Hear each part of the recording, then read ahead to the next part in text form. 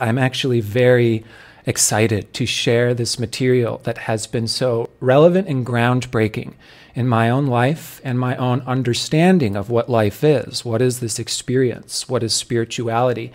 And I'm quite confident that you will gain something from the synthesis of this material. Before we get into it, the best way to learn and receive information is to be as relaxed as we possibly can. My style is to give out a fair amount of information in a short amount of time, and this is good because there is a recording of this video you can go back to and listen at a later time. I encourage you all to simply relax, to simply tune in, and to allow yourself to receive this information. So it's very important that you leave any preconceived notions, ideas, what life is about. I ask if we could temporarily leave those at the door. And if we could maybe just take a moment now to find ourselves feeling a little bit more settled. And maybe just use this moment to notice what sensual information is coming into our field. Maybe there's some distant sounds, or maybe we can feel our positioning of our feet on the floor, or maybe we can feel our body somewhat being embraced by the chair. And just take this moment to really allow your body to relax. And take a nice, deep, slow breath.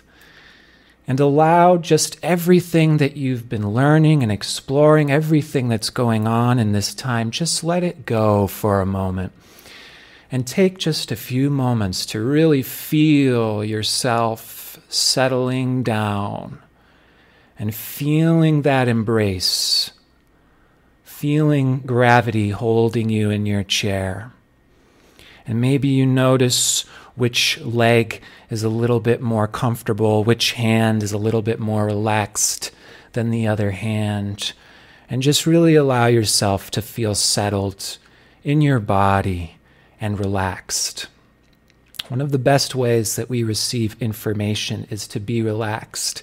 And feeling more relaxed now than you did just a moment ago, you know you will be able to receive this information and apply it in your life more easily and effortlessly.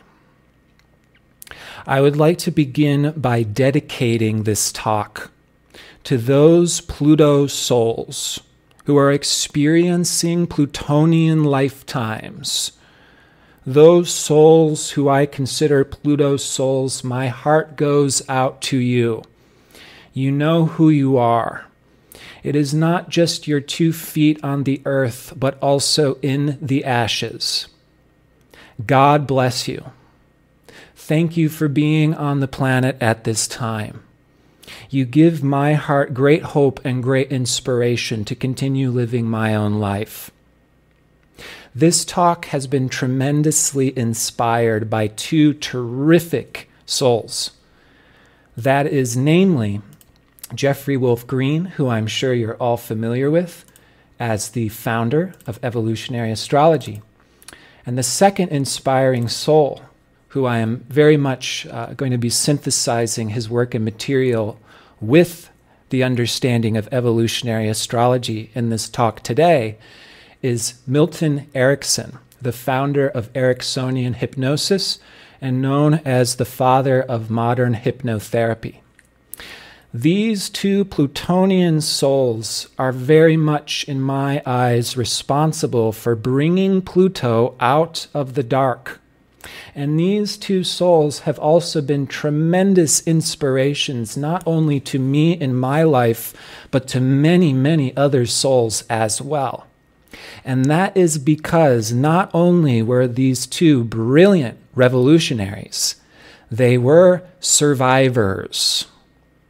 Survivors. And the fact that these 2 souls survived the life that they lived in and of itself is one of the most inspirational things to me that keeps me going on a daily basis.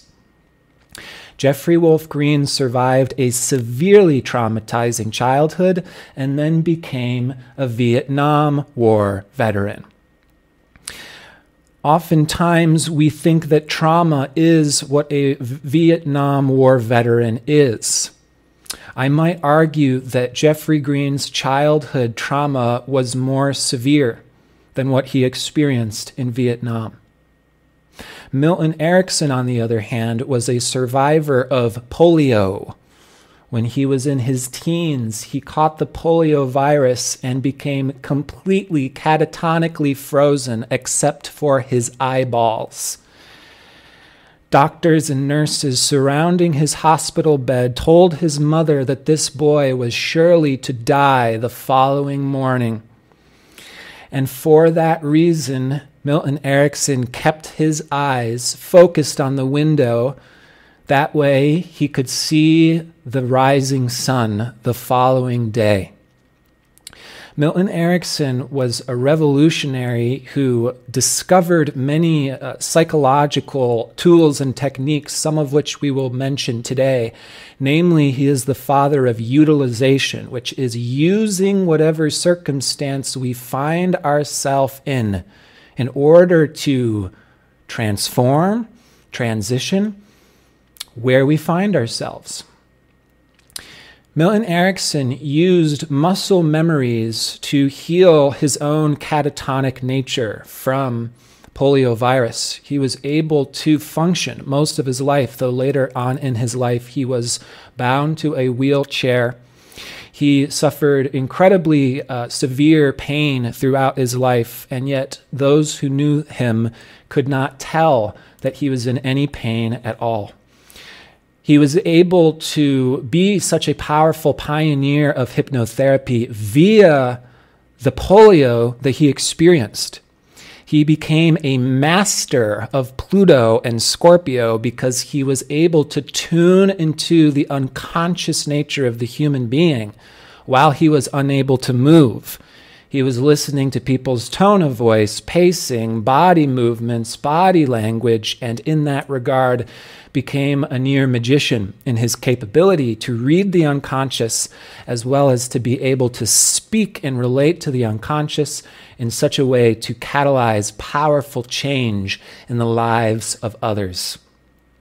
Jeffrey Wolf Green similarly had a powerful sensitivity and gift of awareness that was born out of the difficulties of his early life situation. One of my favorite Jeffrey Green quotes is that you do not have to like your life. You do not have to like your soul's evolutionary intentions. You just have to do it. That refers exactly to what Ari Moshe just spoke to about Pluto being our soul's evolution. We have the free will to cooperate or to resist, but there is a level of choicelessness. Milton Erickson quote, "Life will bring you pain all by itself." We don't have to go looking for pain. Pain will come to us without us having to go look for it. Our responsibility is to create joy. There is a famous Buddhist maxim, and this Buddhist maxim goes something like, if you have begun the spiritual journey, finish it. And if you have not begun the spiritual journey, don't. And it's a little bit of a tongue-in-cheek Buddhist maxim that is acknowledging the challenge of the spiritual journey. And so if you've started this journey, finish it. But it's not a cakewalk. Pluto is the bottom line of our life, of our reason for experiencing the life we do. It is the why behind our life that is founded in evolutionary necessity. Everything in our reality rests upon the principle of evolution. All of nature and experience is designed to keep going, to continue at all costs. The Buddha had an analogy that our journey to enlightenment is somewhat similar to a bird flying over a mountain and dragging over that mountaintop a silk scarf. And the Buddha said, by the time that mountaintop is worn down to nothing, we will be enlightened. That mountain is Pluto. Pluto is mastery, enlightenment. Not exactly where we were looking for it necessarily, right? Enlightenment found in that planet, traditionally associated with the underworld. And isn't it interesting that the Buddha was enlightened in a full moon in Scorpio? That was our full moon just yesterday. In my talk on the moon and lunar nodes, someone asked me about the full moon, and I realized that I sort of bypassed it by saying, you know, this affects everybody differently, which is true. But the reason I said that is because this full moon was making me feel very uncomfortable. And so I immediately was just like, well, let's not let the cat out of the bag about what Timothy's dealing with over here, because indeed this full moon in Scorpio can also be conflict, intensity, unconscious emotional release. But it is also an opportunity to really see and understand the reality of our deeper unconscious nature. The moon really feels into what's going on in Scorpio beneath the surface, bottom of the barrel. And so that's our full moon just yesterday. And of course, though our moon's now in Sagittarius, the full moon also caricatures this entire lunar cycle. Now, when we are talking about Pluto, there's a couple, how shall I say,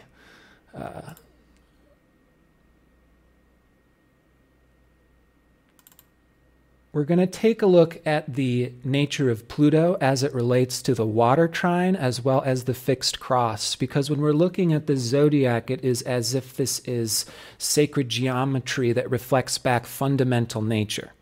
So we discussed some of this water trine in the presentation on the moon yesterday. The soul actually evolves through our personal, subjective, emotional experience. We evolve through our feelings. Our personal subjective feelings, our personal subjective experience of life as we are exploring our deeper soul's evolutionary intentions, which are unconscious to us, is what allows for this returning to source, returning to nature, and having a sense of purpose and fulfillment instead of this just simply being evolution without purpose. This evolution is bringing us towards our potential as spiritual souls. And that is through the moon, our personal, subjective, emotional experience. This water trine is the nature of spirit, nature of the soul. Now, we can look at the fixed cross. The fixed cross is related to the nature of the human being in particular, because the fixed cross is correlated to power, sacred creative power, which is particularly emphasized in the human species. Here we see Pluto in opposition to Taurus Venus, which has to do with our body, our senses, somatic processing. Pluto is evolution. Taurus is slowing down to integrate the intensity of evolution into space, into form. And Pluto keeps the stagnation of Taurus from being imprisoning. The real hell is not Pluto transformation. The real hell is being limited. And Pluto paradoxically keeps us from being limited. Uranus, on the other hand, is our own ingenuitive brilliance. There is an evolutionary dynamic with Uranus as well. Uranus is the power to invent by seeing higher perspectives, greater vantage points. Uranus in Aquarius is the future. This very advanced part of the human nature that wants to keep progressing. And then, of course, the sun, our personal expression, our individuality. And so the reason why I'm showing this fixed cross as it is correlated to Pluto, as well as the grand trine, is we see a connection here between the nature of spirit and the power of the human being. And that connecting point is found in the unconscious, Pluto, Scorpio, the underworld. Scorpio is where the animal ucky muck meets the symbolic language of the soul. And they go hand in hand. And that's what's so profound as well as so liberating when we do our shadow work and explore the underworld. The language of the soul is archetypal, symbolic, and therefore communicated through unconscious instinct. Something that we will speak about today is that it is more effective to create change by speaking or relating to the unconscious mind indirectly. So how can we make Pluto approachable? Well, because Scorpio is unconscious avoidance.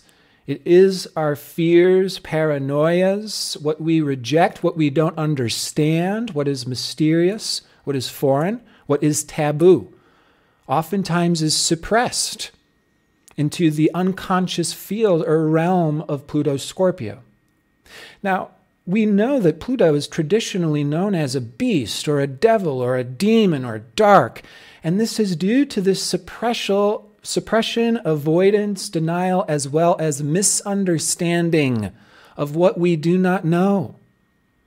One of the reasons that we project demons and witches and scary dark things onto Scorpio and Pluto is because it is unknown. This is, in fact, an effect of the unconscious, is because we are naturally afraid of the unknown. What's in the dark, we don't know. We tend to invent fear and project it onto the darkness, and that's what demons are.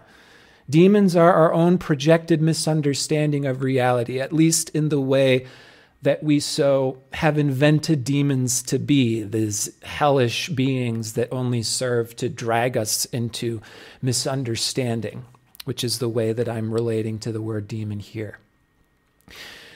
Patriarchal disbalance is certainly something that has affected Pluto Scorpio, which is a water feminine sign. Scorpio is chaos. We tend to project our mental order of how things should be, how we should behave, onto Pluto, Scorpio, which causes that suppression of that naturally chaotic, feeling-based water sign. And that leads for that suppression, for these unconscious dynamics to become inflamed, distorted, and more hyperreactive. The more we suppress and the more we project our masculine ideas of order, what that should like, how they should behave onto Pluto, that tends to backfire. In reality, we do not know a person until we know their shadow. That's something that's really important to bear in mind. How well you know a person, I would say, you can determine by how well you know their shadow. So a shadow is not something that we're simply trying to resist, deny, avoid, or change into something that's not a shadow. We're learning to form a relationship to our shadow and the shadows of others in a way that's not detrimental but productive. The nature of Scorpio and Pluto is not like a staircase. It wiggles. We don't expect nature to fit into cubes. The truth is we cannot expect the same of ourselves or others, or else volcanic eruption, scary demonic face, etc. An actually very common experience of evil that we see out there in the world is when that patriarchal mental order of how a person should be or how they should look like or how they should behave oppresses the naturally mysterious, therefore chaotic feminine nature. Common occurrences, in school system, little Johnny's parents just died, but he's a hooligan in class, so the rest of the class gets to watch little Johnny get continuously put in trouble throughout the year. There has been societal obstructions to understanding the nature of Pluto Scorpio. You can even go back and look at some old medieval manuscripts that list the zodiac signs, but Scorpio is conveniently missing. because it's that taboo, It's like we've got all the body parts, but we don't label the genitals because that's just so wrong, so dirty. So sex, forbidden, suppressed, distorted. Power, suppressed.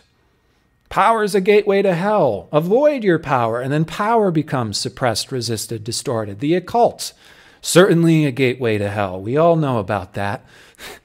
And death. Absolutely no way that's going to happen in terms of our societal perspectives. How can we make Pluto our friend? And we know that Pluto is death, the catalyst of evolution. That which is metamorphosis, that which is change, is death. The truth is, death is not just happening sometimes. Death is happening always. We are in a very Plutonian time period, and so we're seeing that theme of death dialed up. We are confronting Plutonian themes now more than ever. We are in a time period of cataclysmic evolution. And yet that cataclysm and that intensity and that theme of death is what can drive us to live our life to our fullest potential.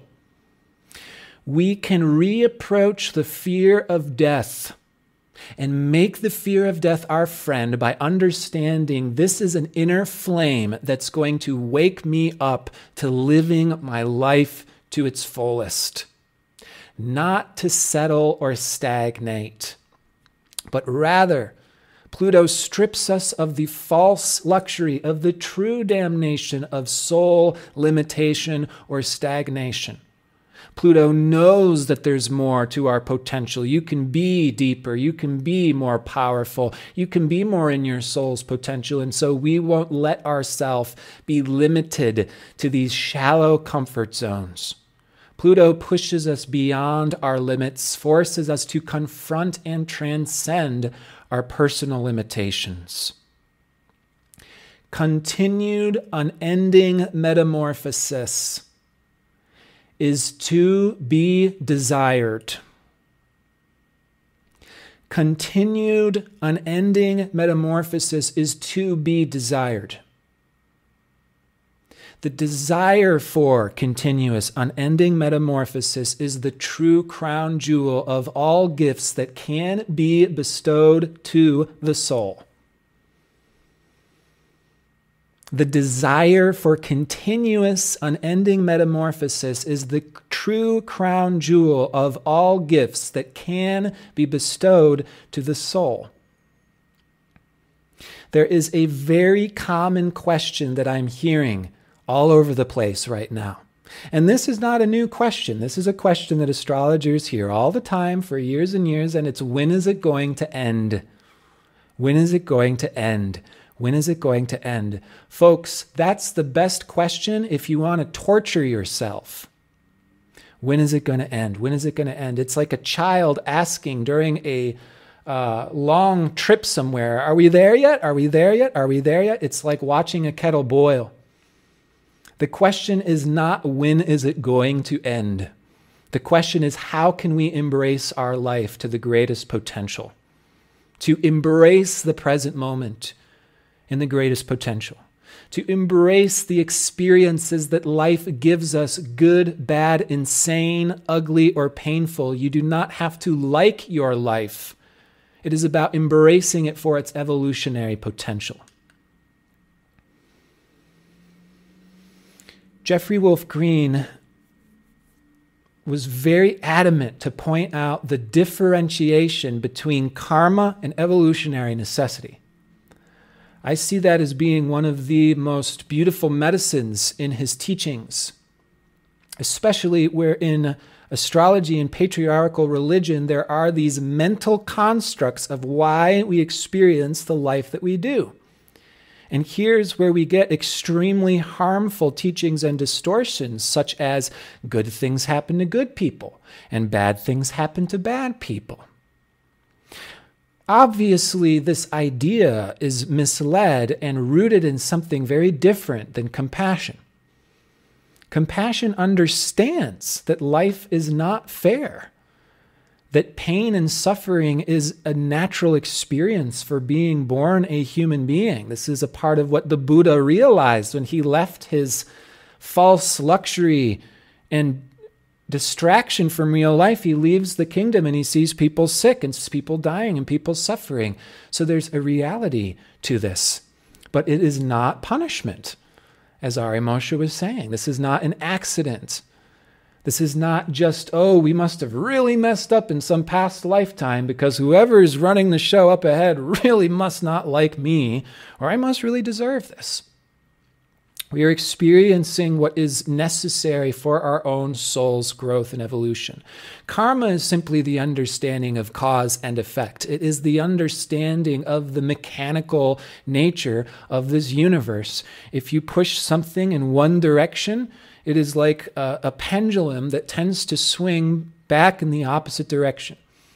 So that's nature. Karma is nature. Karma is form. It's structure. It's how the universe behaves. Evolutionary necessity means that we may sometimes experience very dark, challenging, painful experiences, but it's not simply cause and effect. It comes from a desire rooted in our soul. Now, Jeffrey Green does not say you have to like the desires that are rooted in your soul. And that's called empathy. Empathy is that we have a moon, we have an ego. We don't like the experiences that we have. Nobody likes to get thrown into an uncomfortable situation. Nobody likes, when we sit on a red ant hill, right? And we realize, oh my goodness, this is a rather intense place to sit. Not very comfortable. And yet, our own alert system and what's waking us up, again, this motivational force is to be embraced. So we don't always have to like it. We don't have to celebrate life. Enlightenment is not having a superficial smile pasted on your face at all times. That's not necessary. And again, some of these expectations for order, or things are supposed to look this way or sound this way or be this nice, which is more of an example of politeness or social cultural expectation rather than real niceness or real empathy. Real empathy, especially in a time like the time we're going through right now, is you are safe to feel whatever you're feeling. It is a healthy time to be depressed. It is a healthy time to feel anxiety. Those are natural experiences to be had going through the passageway that our collective is going through at this time. But it can also be a productive passageway. So we're reframing Pluto from bad, death, transformation, hell. And we're reframing hell as transformation. It's not the furnace we are placed within to be punished after we die, but rather the furnace that powers the solar system's locomotive engine. That's Pluto. This mechanism of union, separation, intensity, unconscious desires, phobias, magnetic attraction, repulsion. The question is not, when does it stop? The question is, where is this steam engine going? How can we hop on board? How can we allow the steam engine to be more effective? What can we provide in this locomotive's journey? What can we feed that engine to keep that flame burning, to feel that sense of momentum? This is when we really start to get into a level of mastery, when we start to recognize that the value is in the effort rather than the golden sticker star or, the reward. The value is in the effort. That's when we are stepping towards that understanding that the greatest gift that we can receive is ceaseless transformation. That is true devotion to God. Evolution is God's desire. When we align with evolution, this is aligning with God's plan. So, we know traditionally there's been different understandings of Pluto, and as we understand what is the nature of Pluto, the unconscious, this understanding changes. I find it is no coincidence that just a century ago is when we discovered Pluto, and this is when Sigmund Freud and Carl Jung, our First, really discovering and pioneering what is this nature? That's something to really pause and acknowledge and admire is, wow, we're just starting to encounter what this phenomenon, the beast, what is this? We're just starting to understand this. And Pluto's only gone roughly 1/2 orbit since the time of its discovery, and I do think that this is a bit of a reflection of how much we do not know about the unconscious and how powerful the unconscious is. When we realize that we have elected presidents based off of the president's capacity to affect the unconscious, essentially through hypnotherapy or hypnotism, we're really going to start waking up to how important it is to understand the nature of the unconscious. This changes our entire life and reality. And some of what we're going to move towards in the second part of this lecture is we're going to start talking about some of these more new approaches and tools and techniques to approach the unconscious. But in the past, darker, more complex archetypes are often scapegoated, and that's not a surprise because they're darker and more complex. They're not easy to understand. They're not just leaving presents beneath the Christmas tree on, Christmas or whatever. It's just like, wow, what is this? I don't know, but it sure ain't fun. So earlier, it's easier to, again, demonize, scapegoat darker archetypes. This has happened to Saturn, this has happened to Pluto and others, where that nature is not so much preferred. We use that word patriarchy very, very common in the spiritual New Age, astrological communities, depending on where you are. This can be a misleading term depending on how it's used. Commonly, it's used, and the way that I use it is it describes the societal construct that has been conditioned through centuries.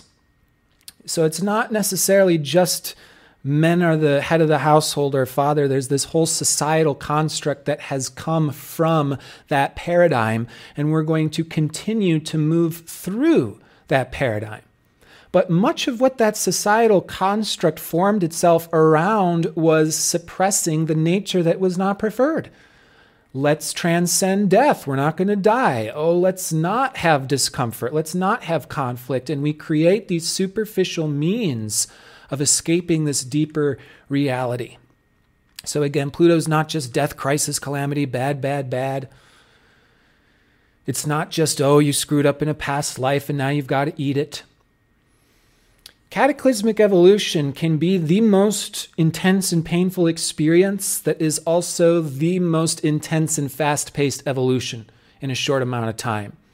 That's the hidden grace of Scorpio, Pluto, Kali Ma. The analogy I like to give for cataclysmic evolution is it is like when this planet was originally inhabited by dinosaurs. Very, very different life forms. And then suddenly an asteroid smacks the Earth and kicks up this huge dust cloud.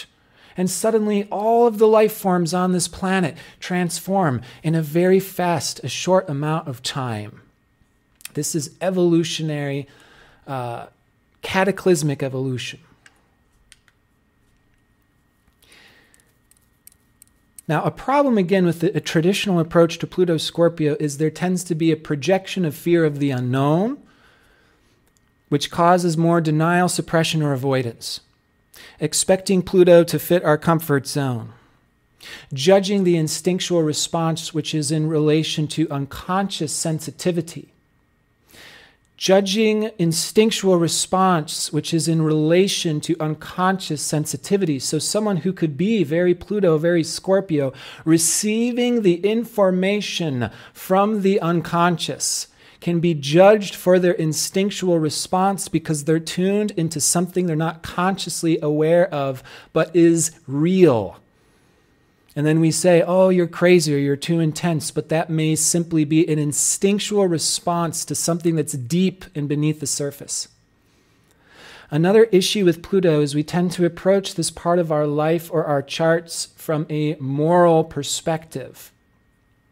What that means is that we are coming from that perspective of, oh, this is where your soul has had so much experience, and so you should be having a different experience now. You should be expanding out of your unconscious comfort zone. And when we approach Pluto from that more moralistic or analytical perspective, it is not as effective to create actual change. So when we're talking about shadow work, what we're talking about is reframing the parts of ourself that we are naturally or instinctually repulsed by. These tends to be the things that people reflect back to us as insults, for example. We get very, very hurt from an insult, and we should never hold on to an insult. Milton Erickson said, if anybody ever insults you, you don't hold on to that. You take it to the nearest garbage can. If somebody gives you garbage, that's not yours. That doesn't belong to you. That belongs to the garbage can. But as we're living our life, there tends to be these blind spots, Pluto, that we get woken up to, and we recognize that they're blind spots. We recognize they're not always conscious to us. We recognize that these, therefore, become areas of difficulty in our relationships and interactions with others. And so how do we approach these parts of ourselves? Well, if we're so hurt, there's an initial defensiveness. Oh, that's not how I am. That's not what I'm about. That's not what I do. And so we are reapproaching these parts of ourselves by seeing what are the positive qualities within the parts of ourselves that we have previously only deemed as negative, repulsive, or bad. That's one way to begin shadow work, because it makes approaching these difficult parts of ourself more approachable. That really begins this momentum of being able to approach our deeper unconscious nature rather than resisting that deeper unconscious nature. I'll give an example here. Someone gets called a bitch all the time. Oh, everyone thinks I'm a bitch. Everyone thinks I'm mean, Maybe that person gets accused as being, intense, and, they snap and they say what they feel instantly. No, I don't like that. Yeah, that's all right, And so what are the positive qualities in being a bitch? Not typically how we think about things, but there is a real magic in this technique, because it also leads us into a recognition that there's really no all good or all bad in life. That's a very, very misled belief. When we are learning astrology, this understanding of nature gets more deeply and deeply understood. Squares are not bad, trines are not good. You can see someone use a trine in a terrifically horrible way, and you can see someone use a square in a wonderfully inspirational way. So it's not what it is, it's how we're relating to it. It's not what it is, it's how we are using it. Utilization is approaching something and using it in a different way. Reframing is the same dynamic. So someone who's called a bitch, I don't like that. No, thank you. Instinctively also could be a master of boundaries. This person is excellent at preserving their own boundaries.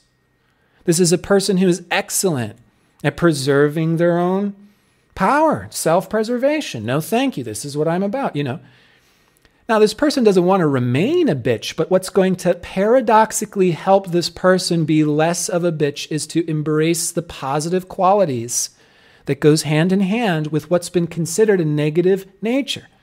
Because if we embrace the positive qualities of the negative nature, then we're not just suppressing and resisting, and I'm not going to ever be a bitch, because that encourages us to sacrifice our need for boundaries. Oh, so yeah, I'll just be really nice, and yeah, I love that. I really love that. Does that work? No. That's called being fake. That's called pretend. And there is a very, very, very common phenomenon in the spiritual realm, spiritual worlds, communities, demographic, regardless of where, who, what religion, New Age or not, where we do a spiritual bypass. Oh yeah, everything's fine, everything's good, it's all great, it's all wonderful. We all say it's all great and it's all wonderful, so it's all great and it's all wonderful, and it's not necessarily all great or wonderful. That's disassociation, that's bypassing, that's avoidance. This is very common in cult-like groups. Well, we would never want to criticize the cult, or the religious belief, or if there's a guru with authority, would never want to criticize that. We're going to get sent to hell. We're going to get kicked out of the group. And so we make everything really nice and really beautiful and oh, wonderful. And we say everything politely and we cover everything all nicely on the surface. This is very, very common in spiritual New Age communities everywhere and across the board. And it is the antithesis of shadow work. And by doing shadow work, you will begin to recognize, wait a minute, why are we avoiding and denying it when we could talk about this stuff that we're avoiding and denying so that way we can change this stuff? Maybe there's some buried gems in all of this conflict or all of this drama or all of this intensity. How many of you have been a part of a cult where or a part of a commune where there's been all sorts of drama and all sorts of intensity that gets swept under the rug because it's considered inappropriate, because that's mean and that's not spiritual? We're getting some yeses already. And as a result of that suppression and avoidance of the drama, does the drama go away? Or does it fester and become meaner and more intense and more bullshitted and more avoided? That's how we create our demons. We suppress, deny, and avoid, and then project our fears onto that which we are suppressing, denying, and avoiding ourselves. And that is also why we will attract people that we have to demonize. We have to make bad guys in order to avoid the fact that, hey, maybe we don't have everything perfectly figured out ourselves. Doing shadow work, doing Pluto work is a true road to humility. The nature of Pluto does not fit into societal, cultural expectations or obligations. We cannot expect our own unconscious to behave like an adult. When we're doing our shadow work, we're not approaching this nature, this resistance, this part of ourselves that's ugly and scary, and we'd rather avoid it. We're not going to relate to that part of ourselves like, hey, can we have a rational adult conversation? Can you please, stop your intensity, your magnetic attraction or repulsion? No. Pluto, the unconscious, is like that of a child. When we're relating to our own Pluto and we're relating to a Pluto in another person's chart, I encourage us to relate to that as if we were relating to a child. Milton Erickson quote, "How many of us really appreciate the childishness of the unconscious mind?" And we can use that childish nature rather than to try and change it. Use the childish nature to approach the child, to speak to the child, and to transform the nature of those unconscious dynamics. When we are approaching Pluto in our chart, we must approach these parts with delicacy. Stephen Forrest referred to Pluto in the chart as where the soul is wounded. So Chiron, Pluto, we must approach with delicacy. This is where there's been so much intensity, so much gravity, so much past life experience, that this is something that we need to respect that nature. We also don't want to over-traumatize someone with overexposure to their blind spots, unconscious propensities, or ulterior motives. We're not saying, yeah, you're a bitch, Janet, because you really said that thing and it came off the wrong way. I mean, we could say that, but again, if we want to affect positive change in Janet's life, we would probably approach it in a different way. We would probably be saying, Janet, how do you feel about that situation? And how did you feel when you said that? And then we're getting information. This is how I felt when I said that. And then we speak to that from Janet. Oh, this is how you felt, Janet. And so this is something we're going to honor. And this is something that we're going to hold a space for. That way, that inner child's propensity and how it may have unconsciously reacted or misbehaved can be understood with the clarity of forgiveness and therefore a way to embrace these dynamics. This is all, by the way, easier said than done. I don't claim to be a Pluto master myself. I am just taking the curriculum. It is better to provide the space and guidance for others' own discoveries rather than trying to bring that awareness to others, right? When we see someone stuck in their blind spot, it's really easy to just want to pull them out and say, hey, look at this instead. Hey, you're like really stuck in your shadow, and so you should just be grateful about how wonderful your life is, right? That person has to discover their gratitude. You can't just say to someone, be grateful, or it will backfire by making that person feel guilty or ashamed that they're not more grateful than they already are. So we have to remind a person of what they're grateful for by leading them into that gratitude much more like a child. Notice how fresh the scent of air is when you take that breath, and how beautiful the sun is overhead, and how wonderful your home is that you will return to at the end of the day, and how wonderful it is to have the opportunity to share this at your work. And, maybe you don't feel resonant with the people that you're working with. Maybe you're feeling lonely, but this is an opportunity for you to find more people, and you will. And that's exciting. So we don't say to somebody, this is how you should be. I hope that this is coming through as the differentiation between the astrology interpretation that's damaging versus astrology interpretation that is healing. And I will just blatantly say that this is information that is missing from the majority of the astrological community.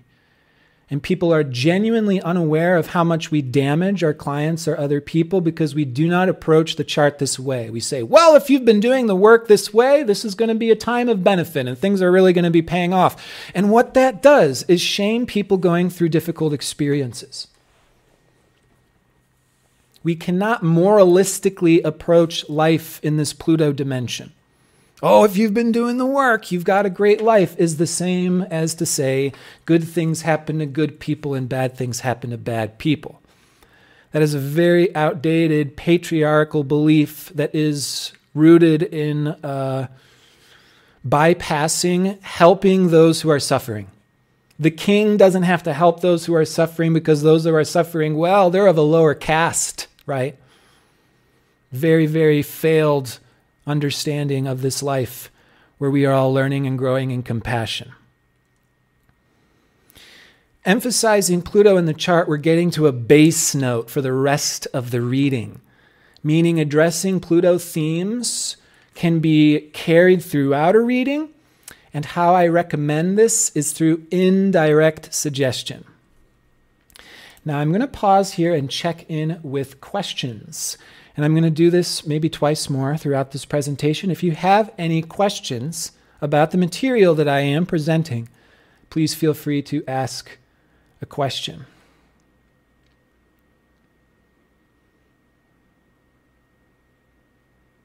What is your view on childhood abuse and embracement? I experience the past stays with me alive as a shadow or a demon. Yes, those who have experienced severe trauma, that is the nature of living with severe past trauma.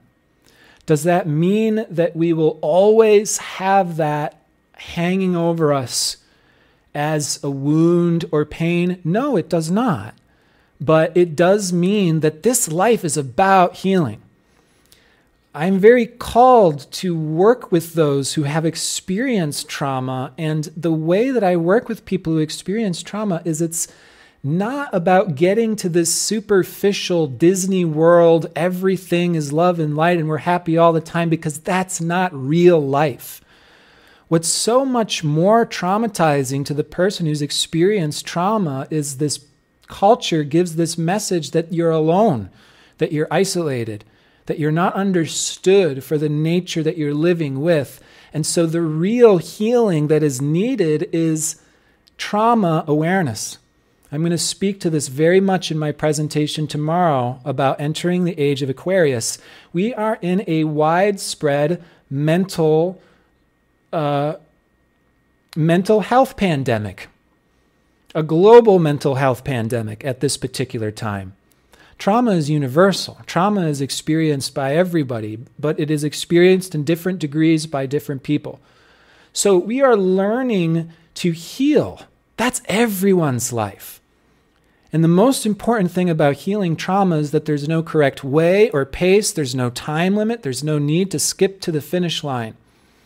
That pressure or expectation coming from some of these New Age communities is trauma shaming. To say, do this meditation, do this yoga posture, it's going to fix everything, ends up shaming people with trauma because that's not real life. Those with trauma, one baby step after the next, we're learning how to form healthy social interactions. We're learning to share what we love with others. And we're learning to participate in a world where we can live, where we can survive. Milton Erickson couldn't move his body, and he learned to function, to live his life in those limitations. Similarly, when we're working with trauma, that trauma is going to be at the root of our own healing. And so this is the important understanding. The healing journey and the spiritual journey is non-different. Your trauma is therefore the hidden blessing of your own spiritual journey slowly unfolding.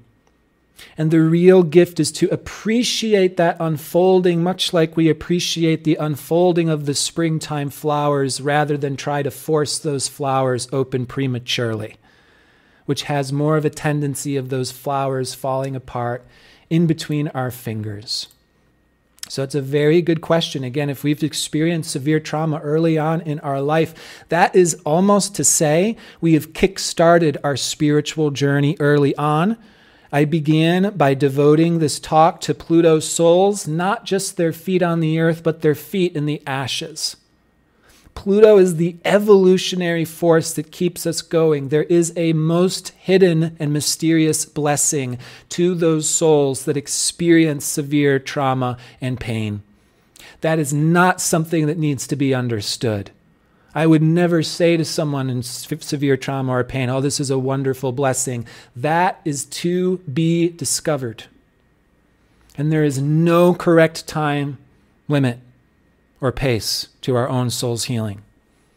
When we begin to project those expectations onto others is when we really begin to create some of these difficulties in our interactions. I am not going to take Pluto through the houses in this talk. I recommend Jeffrey Wolf Green's Pluto 1 book for the most excellent and in-depth Pluto through the houses talk. I had a Pluto through the houses workshop. I took it offline because I decided it was not the best that it could be. Jeffrey Green's material is quite heavy and intense, and some people were not happy by the forcefulness of being woken up to their Pluto unconscious dynamics, so I took it offline. However, if you're interested, I will send you that workshop. Email me. You can contact me on my website. I'll write my website here in the chat. That workshop is also 3 hours long to take Pluto through the 12 houses in a summary version.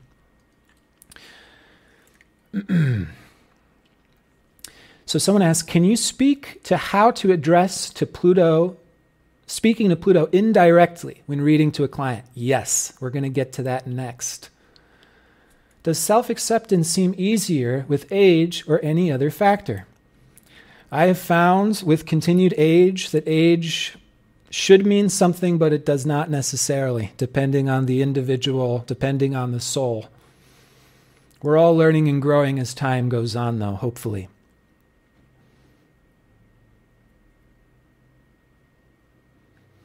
Okay, someone... All right, I'm not going to be able to get into the specifics of Pluto in aspects and houses.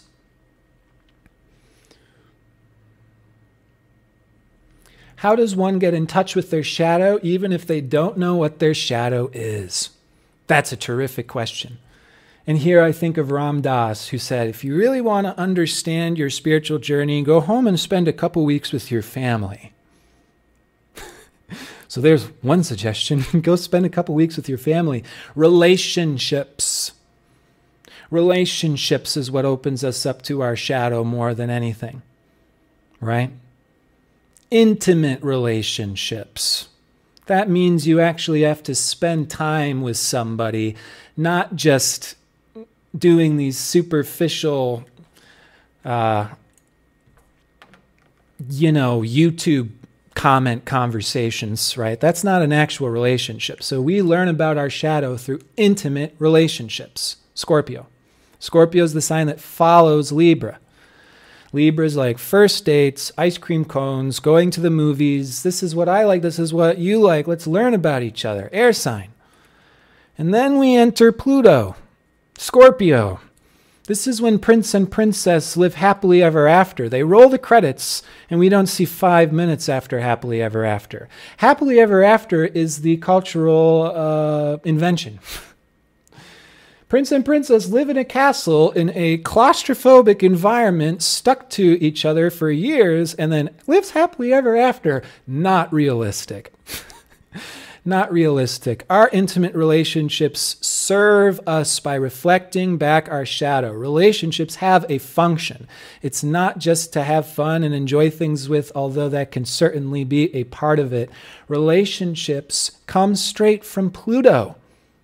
We are magnetically attracted and repulsed from certain people by Pluto dynamics. We find ourselves in relationships with folks that we are there to learn things from necessarily. So as Ari Moshe mentioned, the composite chart, this is revealing the nature of a relationship. And the actual function of a relationship is to evolve through relationship. A healthy relationship is when two souls come together and devote one another to helping one another in their individual evolutionary journey. And this tends to happen the more that we know somebody, sit with them, get to spend time with them, because that's when one person's unconscious field begins to create a tension and a friction with another person's unconscious field. And through that friction, we get woken up to our shadow. This is why I have a very different understanding of conflict as not being inherently negative. To say that conflict is negative is to avoid conflict, is to avoid shadow work, period. We're not avoiding conflict, we're learning to do it healthily, which is not necessarily easy. Because when one person's unconscious field is creating a friction with another person's unconscious field, we tend to have eruptive volcanic feelings.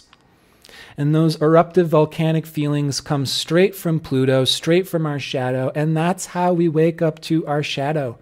So necessarily to get in touch with our shadow, we need intimate relationships. That means we can talk about our deepest feelings in a safe space. If we can talk about our deepest feelings in a safe space with a friend who is capable of providing a space for healthy conflict, that to me is a real friend. My real friends are the ones that call me out on my shit, right? That's a real friend, right? A real friend says, you got your head up your ass, Tim. A real friend says, you're having a narcissistic temper tantrum, Tim. And I say, after I'm finished having my narcissistic temper tantrum, of course, because when you're reactive in shadow, you're reactive in shadow. You're not even really in the body at that point. You are disassociated and in a reactory state. But when I come back to my body, I say, thanks for calling me out. Thanks for holding me to my shit. That is a real friend. And let me tell you, real friends are rare. Real friends are rare. Because most people, as I understand, are not courageous enough to point out to another person their own shadow. Because it is easier just to let that go. But then we let it go, we be the bigger person, and then we repress our feelings, and then those feelings end up blowing up. So is it being the bigger person to repress our feelings? I will tell you from personal experience, no.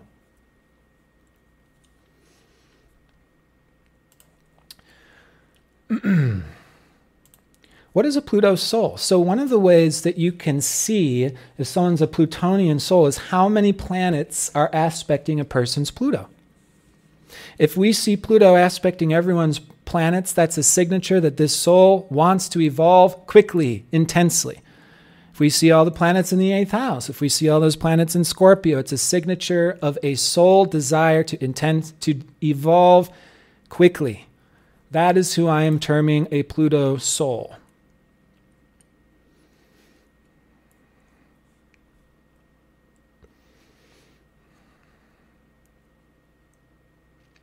Someone's asking about how do we know about shadow going way, way back to childhood. That can be the usefulness of the unconscious. You can actually use hypnotherapy to access the unconscious. The unconscious knows more than we do. The unconscious has all of our memories from all of our past lifetimes, and that can be accessed. Even memories that have been blocked due to childhood trauma or memories that we have forgotten can be accessed. It's all contained in the unconscious. Hypnotherapy just simply allows us to relax enough to access the unconscious mind.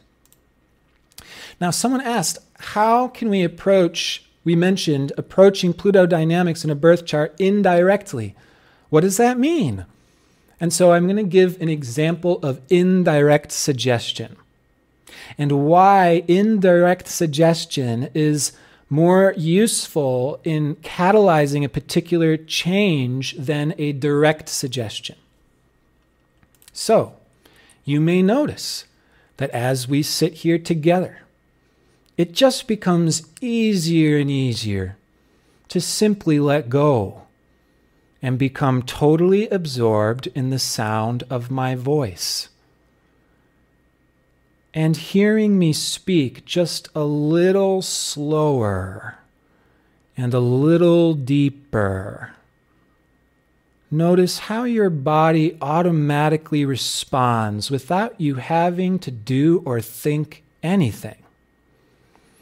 Your breath deepening, your arms, your legs, just letting go. And your eyes are beginning to close. And you're going to feel even more deeply relaxed. And isn't it interesting to know, with your eyes closed now, that feeling so held where you are, whether you're sitting down or laying down somewhere comfortably, that your eyes feel so much more heavy and you feel just so much more relaxed now than you did just a few moments ago. And you feel more relaxed with each and every breath, so slow, deep, cleansing, and reinvigorating. Every breath you take fills you with a charge. And I wonder if you can already feel that spark of joy, that brilliant warmth spreading all throughout your body now.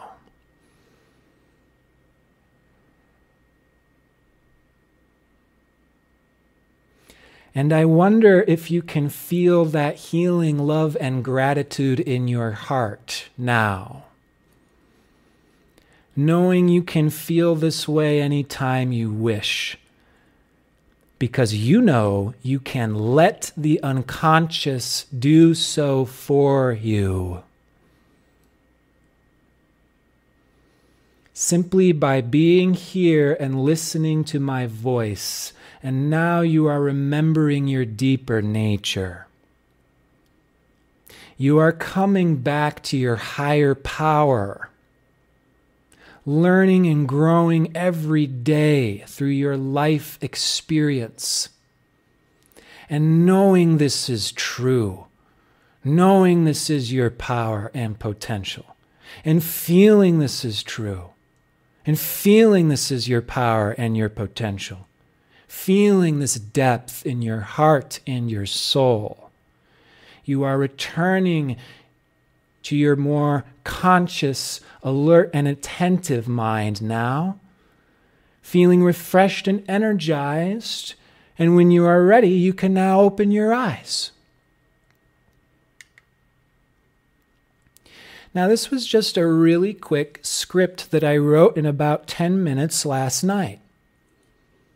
And if you felt anything from that, that would be an example of how indirect suggestion is more effective than if I were to say, sit in your chair and feel relaxed.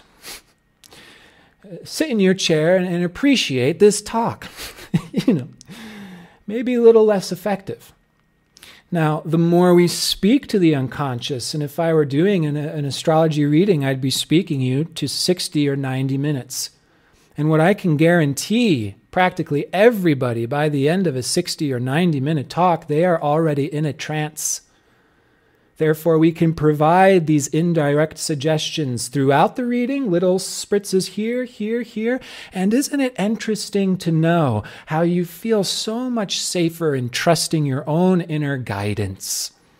And isn't it interesting to know how you feel so safe and at home in your own emotional feedback? And isn't it interesting how you don't depend on other people's reaffirmations the way you did once before? Isn't it interesting how that old chapter is now over and closed? We speak with confidence to reaffirm the person's soul, to give that person the confidence in embracing their soul's nature.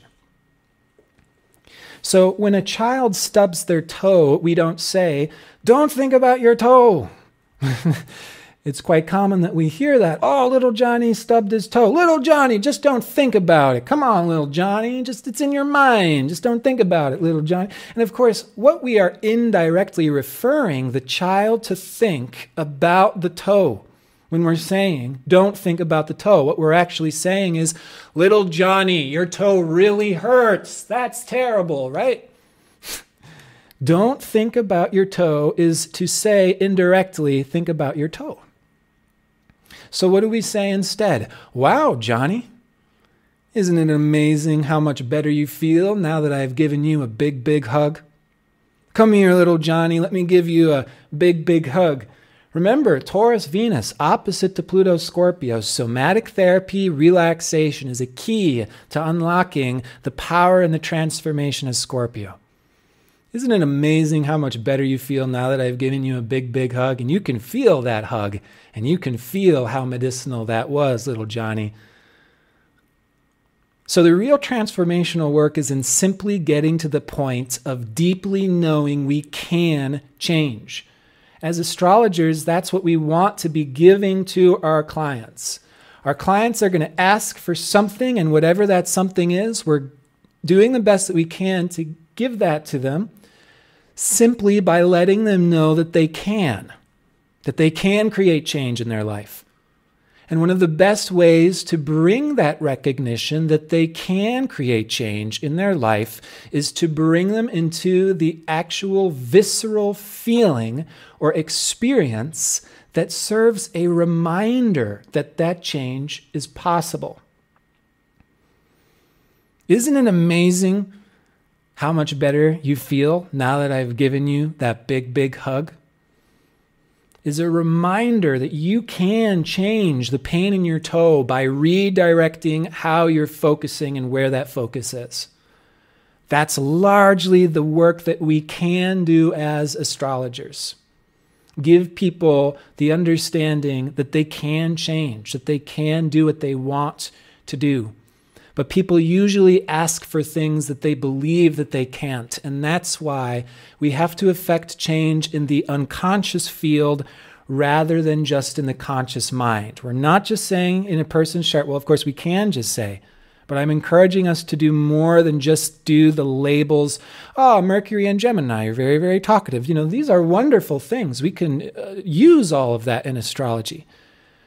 But normally someone's wanting something from an astrology reading.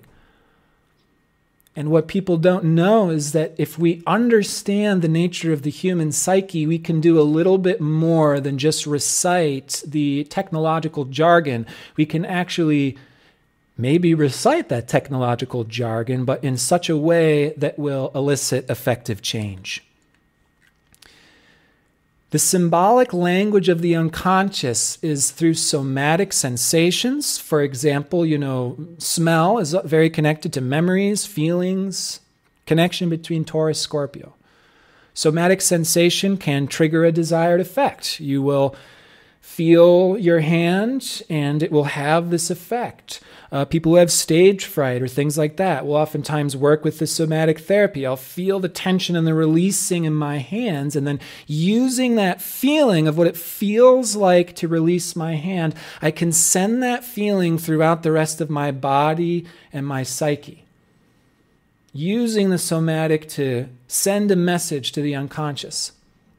This has been used in rituals since the dawn of time, right? This is so many ancient practices. What the high priestesses were doing, we'll burn this incense and we'll do this ritual and we'll say this mantra and we'll have these flowers and we'll have these candles. And it's all symbolic, devoted or honoring some deity, some essence, to connect directly to that deity, that essence, carry out some work, carry out some transformation. Any sense can be a sigil, heard, seen, smelled. We can create a sigil that affects the unconscious. I'll just do this really quickly. This is a technique that's used in magical practice throughout the centuries. And I know that Nadia Shah mentioned the Picatrix, and this is some of the magic coming from the Picatrix, is creating sigils. We can actually create our own sigils. This is just one technique to do it, but you can take intention, a desire, a goal, and write it down. I want to, we wouldn't say I want to, because you want it to be specific. I feel safe and at home wherever I am. Write it down. Take out the repeating letters, take out the vowels, and you will have remaining letters, a string of random letters. Then you play with those string of random letters and turn it into some kind of symbol. And this takes time. It's an unconscious manifesting. What does that symbol look like that kind of reflects the intention? And then we meditate on that sigil. We let it bleed into our unconscious. We're not remembering what the original phrase was. In fact, it's better to forget it.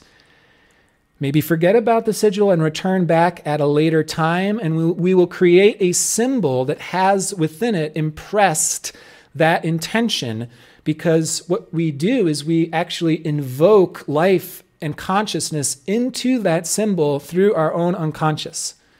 And creating sigils this way can be very, very powerful, because it's as if these sigils take on a life of their own. They are empowered by our own unconscious nature to run all by themselves. That's what a real master does.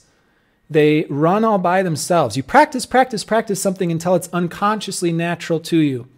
And that's when you're a real master. That's when the unconscious is doing it all by itself. Okay, so we're getting towards the end here. Making friends with Pluto. Kali Ma, Shiva. Have you seen the image of Kali Ma on top of the prostrated Shiva, lying belly up? Kali Ma dancing on Shiva's motionless body. This is how we relate to Pluto. A Pluto transit is we must embrace, we must cooperate the dance, the intensity of Kali Ma. I don't get that we're over time. Okay. I will wrap up then.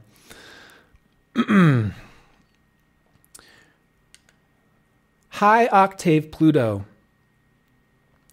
is to be an inspirational force in the world, to catalyze change through showing up, to encourage others to overcome their limitations, to be like a black hole of magnetism, irresistible. I don't have time to give example charts or to talk about the current transits, but again, My heart goes out to those who are experiencing this Plutonian time. I honor those Pluto souls who are living a life of intensity because their soul desires to bring them into a level of mastery. Thank you for being out there in the world. And I also thank all of you out there in the world at this time, going through this intense Plutonian passageway. Thank you for being in your soul's power, for not resisting the nature of this life, but embracing even these hard times. That way we can use these hard times to create something truly beautiful and a world worth living in.